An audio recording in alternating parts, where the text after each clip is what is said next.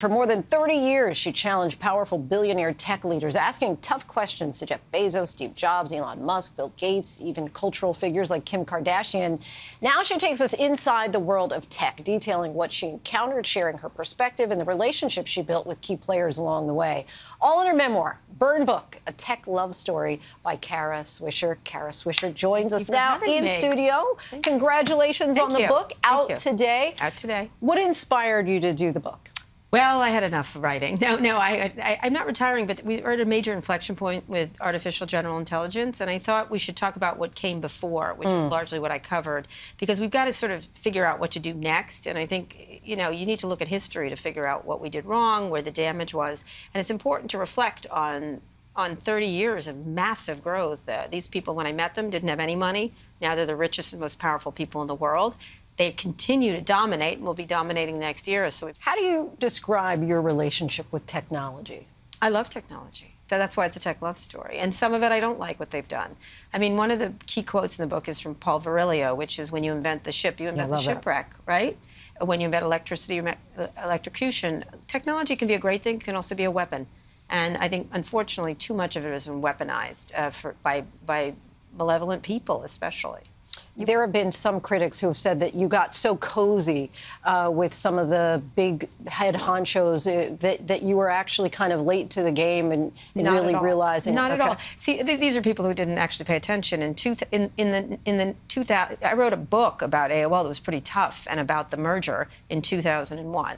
In 2003, I was challenging Google on their monopoly. In 2005, I was challenging Yahoo and what was happening there. Whatever the company was, it was always very tough interviews. In 2008, 2010, I did an interview with Mark Zuckerberg in which he sweat because we were pressing him so hard on privacy. We hit at Uber, we hit at Kleiner Perkins, we hit at all things deep. When I was a beat reporter, yes, like I was a beat reporter. You're not going to say, this is a jerk. You just do the stories, right? And once I ran my own company, All Things D was quite tough on things, and I miss that particular thing. I get why people would do that, but you can be tough on people and also talk to them, and I think that's. They're going to do that. Like, is it not good enough? Is mama not mean enough to these boys? Like, I've called them to account when it's appropriate. When it's not, you can also like some of the technology, and one of the things I hate is you're either a fanboy or else you just are snarky at them. That's not helpful in any way. Is technology a threat to media, or is it the other way around? Oh, technology has been a threat to media for a long time. Back when Craigslist came, I warned the Washington Post. I was like, this is a problem for your revenues.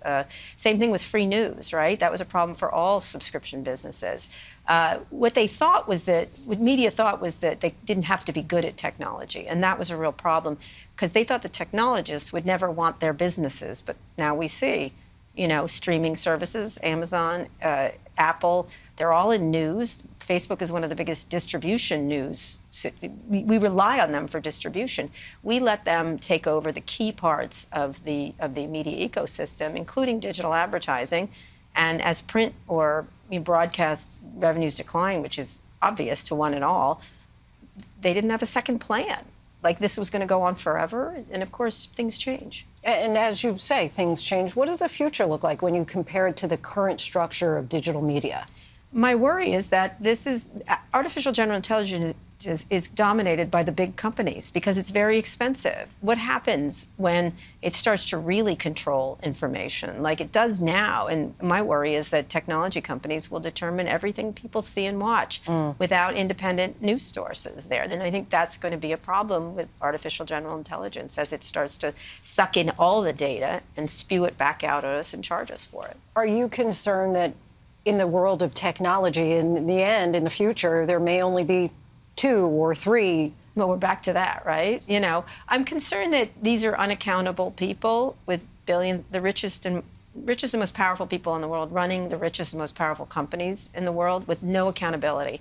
And that's why I live in Washington now. I stress a lot about regulation. I've created all kinds of companies. I'm a capitalist, but there's no regulation on tech whatsoever, specifically. None.